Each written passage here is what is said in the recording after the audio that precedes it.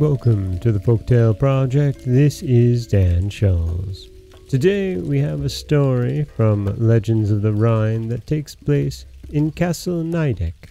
A story about a race of giants in possibly the most relatable tale ever.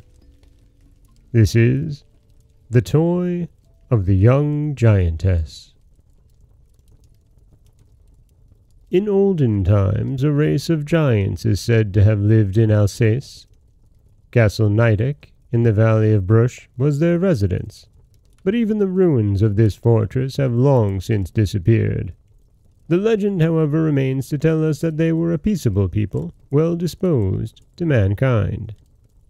The daughter of the master of the castle was one day leisurely walking through the adjoining wood. On approaching the fields and meadows of the valley, she perceived a peasant ploughing.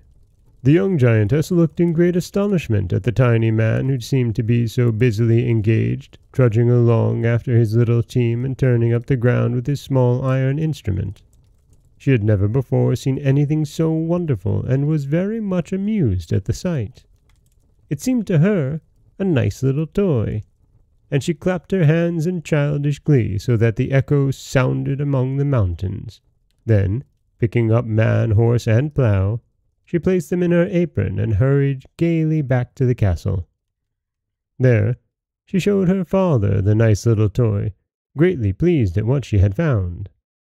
The giant, however, shook his enormous head gravely and said in a displeased tone, "Don't you know, child, who this trembling little creature with this struggling tiny animal is that you have chosen for a plaything?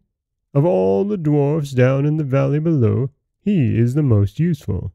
He works hard and indefatigably in scorching heat, as well as in windy cold weather, so that the fields may produce fruit for us.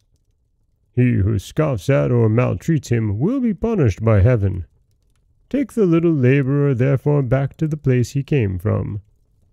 The young giantess, greatly ashamed and deeply blushing with embarrassment, put the amusing little toy back into her apron, and carried it obediently down to the valley. Again, it's a short tale, but my goodness, it's a lovely one, isn't it?